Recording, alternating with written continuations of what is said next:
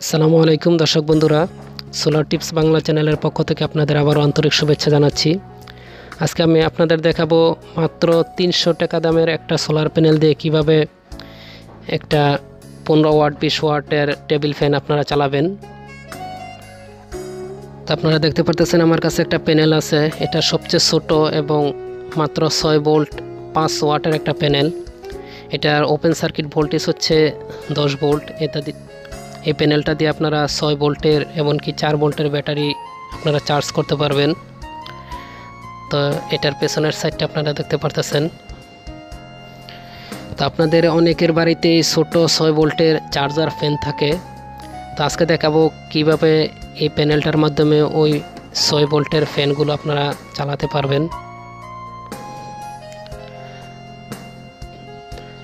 আপনারা দেখতে পারতেছেন আমার হাতে একটা 6 ভোল্টের 7 এম্পিয়ারের একটা ব্যাটারি আছে।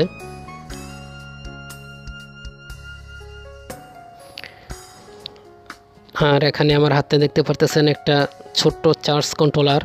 এটা 6 ভোল্ট এবং 12 ভোল্টের ব্যাটারি চার্জ করা যায়। এটা মাত্র 5 এম্পিয়ারের PWM একটা কন্ট্রোলার, খুবই ভালো মানের।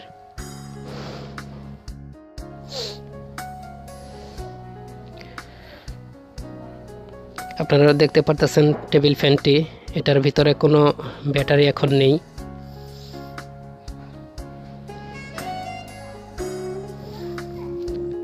তো আমি সোলারটা সেট করে নিলাম।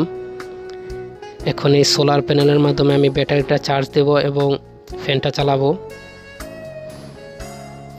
আপনারা দেখতে পারতেছেন সোলারের তারটা।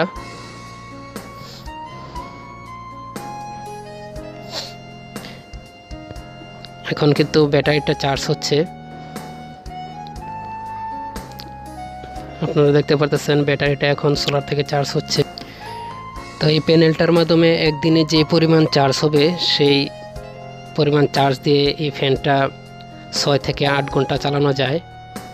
তা আপনারা চাইলে যে কোনো 6 ভোল্টের ব্যাটারি এই প্যানেল দিয়ে চার্জ করতে পারবেন। এই প্যানেলগুলো ঢাকা, নবপুর বা সুন্দরবন স্কয়ার মার্কেটে 250 থেকে 300 টাকা করে কিনতে পাবেন। আপনারা দেখতে পারতেছেন লাইনটা দেওয়া হয়েছে এবং একটা LED লাইট জ্বলতেছে। এখন আমি ফ্যানটা ছাড়বো।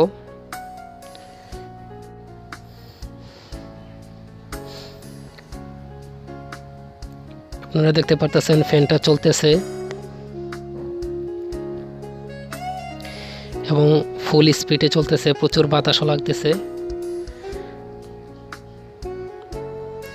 আপনারা চাইলে যে কোনো 6 ভোল্টের একটা ফ্যানকে আপনারা এই ছোট সোলার প্যানেল দিয়ে আপনারা চালাতে পারবেন।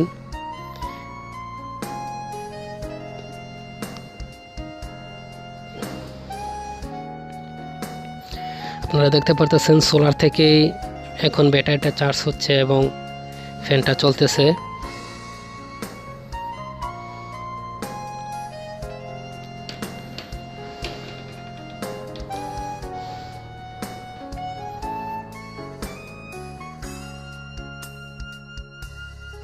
এখন আমি ব্যাটারির লাইনটা খুলে দিচ্ছি। দেখতে পারতেছেন আপনারা ফ্যানটা অফ হয়ে গেছে। এই ফ্যানের ভিতরে কিন্তু কোনো ব্যাটারি নেই। আবার আমি কানেকশনটা দিয়ে দিচ্ছি। আপনারা দেখতে পারতেছেন আবার ফ্যানটা চলতেছে এবং লাইটটাও জ্বলছে। এই ভিডিওটি যদি আপনাদের কাছে ভালো লেগে থাকে তাহলে অবশ্যই একটি লাইক দিবেন, শেয়ার করবেন। আর আপনাদের কোনো প্রশ্ন থাকলে অবশ্যই কমেন্ট করে জানাতে পারেন, ইনশাল্লাহ উত্তর দেওয়ার চেষ্টা করব। আর পরবর্তীতে আরও সোলার সম্পর্কিত নতুন নতুন ভিডিও দেখতে এখনই আমার এই চ্যানেলটি সাবস্ক্রাইব করে রাখুন আর পাশের বেল আইকনটি অন করে দিন।